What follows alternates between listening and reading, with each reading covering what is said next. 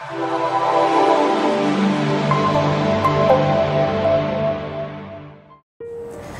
Viewers, আসসালামু আলাইকুম। আমি উপমা অনিন্দিতা অনেক দিন পরে আবার আপনাদের সামনে আসলাম ইউআই ল্যাবের পক্ষ থেকে। আজকে আমরা একটি ফটোশপের টিউটোরিয়াল দেখব। ফটোশপে কিভাবে আমরা ব্রাশ টুল এবং ফন্টের মাধ্যমে টাইপোগ্রাফি ইফেক্ট তৈরি করতে পারি, আমরা সেই টিউটোরিয়ালটি দেখব। এই ইফেক্টটি আপনারা বিভিন্ন ব্যানারে বা আপনাদের কভার ফটোতে, আপনাদের প্রমোশনাল কোনো অনলাইন পেজের কোনো ছবিতে অথবা প্রমোশনাল কভার ফটোতেও আপনারা ব্যবহার করতে পারেন। চলুন তাহলে দেখে নেওয়া যাক।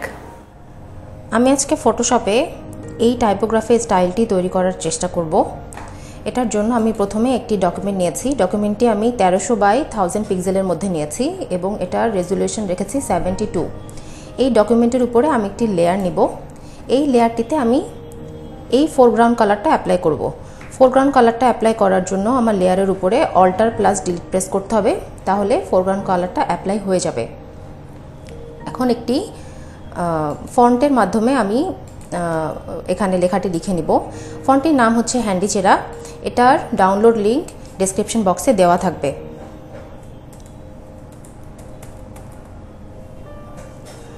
ফন্টটি আমি এখন 300 পয়েন্টে নিচ্ছি এবং লেখাটি আমি নিচের লেয়ারের সাথে অ্যালাইন করে নিব যেন এটা একদম মিডিলে থাকে।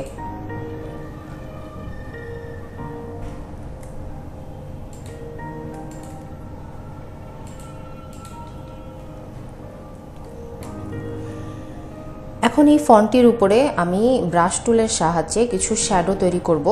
এই শ্যাডো তৈরি করার জন্য টেক্সট লেয়ারটির উপরে প্রথমে আমার একটি লেয়ার নিতে হবে এবং এই লেয়ারটি আমার টেক্সট লেয়ারের সাথে ক্লিপিং মাস্ক করে দিতে হবে। ক্লিপিং মাস্ক করার পরে আমি শ্যাডোটা তৈরি করব পেন টুলের মাধ্যমে। পেন টুল নিব এবং পেন টুল প্রথমে আমি পাথ মোড করে নিব। পাথ মোড করে নেওয়ার পরে আমি যেখানে যেখানে শ্যাডো তৈরি করতে চাচ্ছি সেখানে সেখানে আমার পাথ তৈরি করে নিতে হবে।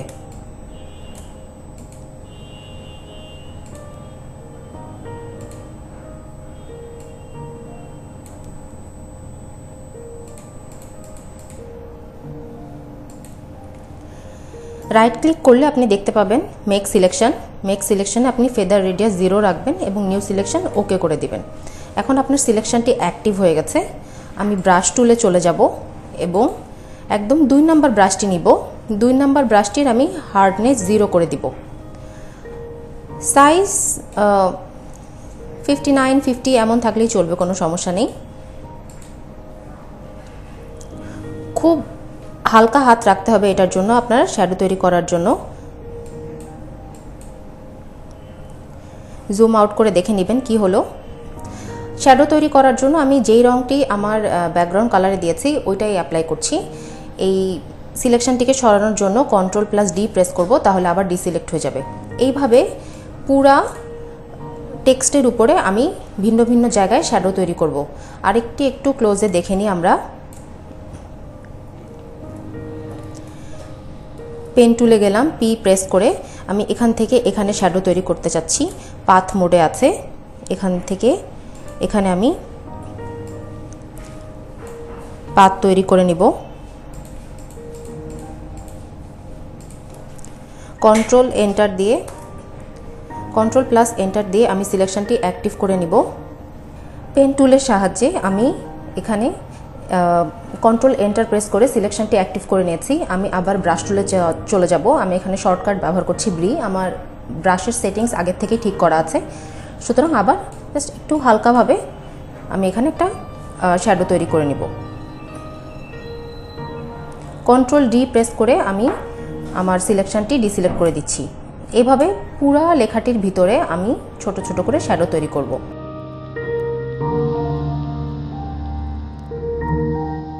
Ctrl+Enter প্রেস করলাম, সিলেকশনটি অ্যাক্টিভ করলাম। বি প্রেস করে ব্রাশে চলে গেলাম। ব্রাশটির সাইজ এখন একটু ছোট করে নিচ্ছি। থার্ড ব্র্যাকেট ওপেনিং দিয়ে ব্রাশের সাইজটি আমি ছোট করলাম। Ctrl+D প্রেস করে ডিসিলেক্ট করে ফেললাম।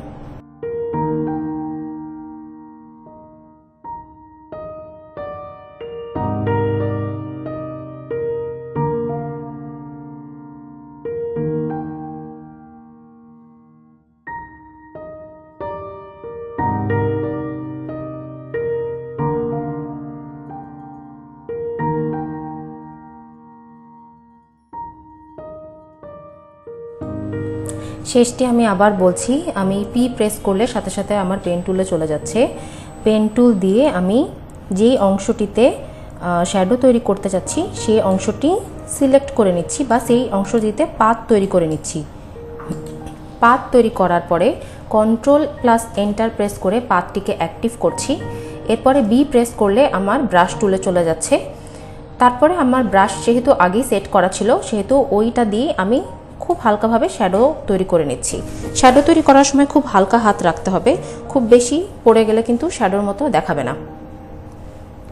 খুব বেশি শ্যাডো তৈরি করা লাগবে না, একদম ছোট ছোট জায়গাতে, কারণ এখানে আমি একটি ব্রাশ ব্যবহার করব। আপাতত আমার শ্যাডো তৈরি করার কাজ শেষ। আমি কন্ট্রোল প্লাস ডি প্রেস করে ডিসিলেক্ট করে নিলাম। আমি নিচের লেয়ারটি, যে লেয়ারটিতে আমি এই নীল রঙটি অ্যাপ্লাই করেছিলাম, এটার উপরে আমি আরেকটি লেয়ার নিব। আরেকটি লেয়ার নেওয়ার জন্য আমি এখান থেকে ক্রিয়েট এ নিউ লেয়ারও করতে পারি, আবার control plus shift plus N press করলেও আমার নতুন লেয়ার চলে আসবে। এই লেয়ারটিতে আমি একটি ব্রাশ ব্যবহার করব যেটা এর নিচে একটি ইফেক্ট তৈরি করবে।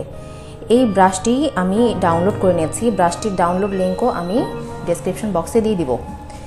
এই ব্রাশটি আমি ব্যবহার করব এখানে। ব্রাশটি আমার একটু সেট করে নিতে হবে, এর জন্য আমি এই টগল প্যানেলে যাব। টগল প্যানেলে যেয়ে ব্রাশটিকে সেট করে নিব।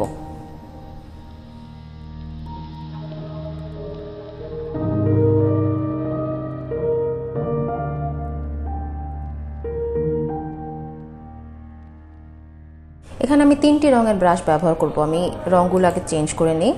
এখানে প্রথমে আমি এই ধরনের একটি রং ব্যবহার করব। এই লেয়ারটিতে আমি ব্রাশ ব্যবহার করব।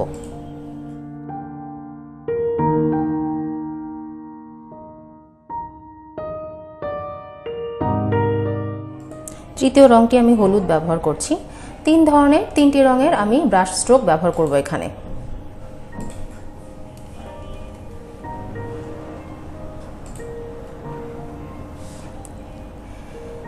ঠিক আছে, এখন আমি এই কংগ্রেটস লেখাটির উপরে একটু ব্লেন্ডিং অপশন ব্যবহার করব। এই লেয়ারের উপরে ডাবল ক্লিক করলেই আমার ব্লেন্ডিং অপশন চলে আসবে। এখান থেকে আমি একটা স্ট্রোক দেওয়ার চেষ্টা করব।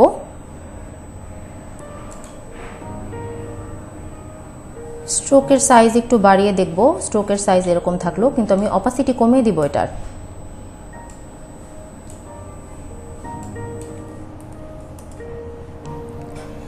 ঠিক আছে, এখানে ইফেক্ট হিসাবে আমি স্ট্রোকটি ব্যবহার করেছি। এখন আমি এই কংগ্রেটস লেয়ারটির উপরে আরেকটি নতুন লেয়ার নিব। এবং এটি অবশ্যই ক্লিপিং মাস্ক করা থাকতে হবে। ক্লিপিং মাস্ক থাকা অবস্থাতে আমি আবার আগের ব্রাশটি ব্যবহার করব এবং প্রথমে আমি যেই রঙগুলো আগে নিয়েছিলাম সেই রঙগুলি ব্যবহার করব। একটু গাঢ় রং ব্যবহার করব, গাঢ় না, একটু হালকা রং। যেই রঙটি এখানে ব্যবহৃত হয়েছে তার চেয়ে একটু হালকা। ব্রাশটি একটু ছোট করে নিব।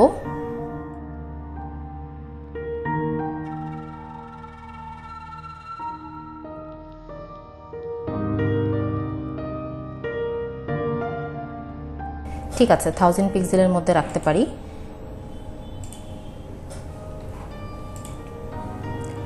যেই 3টি রং আমি ব্যবহার করেছি ওই 3টি রঙের থেকে আরেকটু হালকা রং আমি শুধু এই কংগ্রেটস লেখাটার উপরে লিখব ক্লিপিং মাস্কের মাধ্যমে।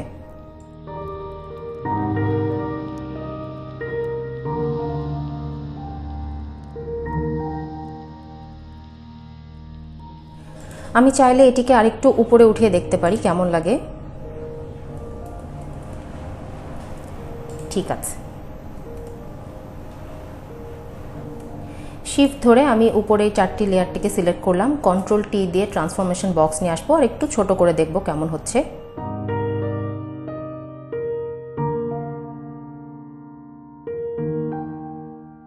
এভাবেই আপনি ব্রাশ এবং ফন্টের মাধ্যমে তৈরি করে ফেলতে পারেন ফটোগ্রাফিতেও টাইপোগ্রাফি ইফেক্ট। এটির জন্য যেই ফন্ট এবং ব্রাশটি ব্যবহার করা হচ্ছে তা আমি অবশ্যই ডেসক্রিপশন বক্সে দিয়ে দিব। তো ভিউয়ার্স, আশা করি আমাদের ভিডিওটি আজকে ভালো লেগেছে আপনাদের। যদি ভিডিও ভালো লেগে থাকে তাহলে অবশ্যই লাইক, শেয়ার অ্যান্ড সাবস্ক্রাইব করতে ভুলবেন না এবং আমাদের রিং বেল বাটনে অবশ্যই রিং বেল অন করে রাখবেন যেন যে কোনো নতুন ভিডিও আসলে আপনারা সাথে সাথে নোটিফিকেশান পান।